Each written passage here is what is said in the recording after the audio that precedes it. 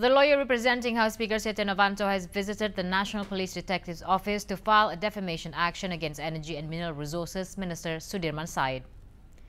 Firman Wijaya handed over evidence in the form of a statement made by Sudirman to print and online media.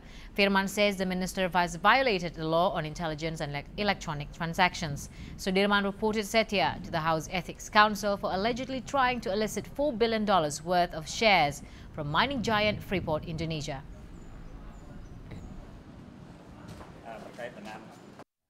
Justru dari konstruksi yang ada, kami menemukan konklusi-konklusi yang kelihatannya tidak sesuai dengan faktanya. Ya, konklusi. Ya, saya mencatut nama presiden. Ya, itu kan asumsi dia. Kesimpulan yang dilakukan oleh seorang Menteri Sudirman Said. Apa urusannya dia dengan perekaman itu? Ya kan? Ya, kok dia bisa memberikan taksir-taksir terhadap isi rekaman itu? Ya, bahkan menyampaikan pengaduan.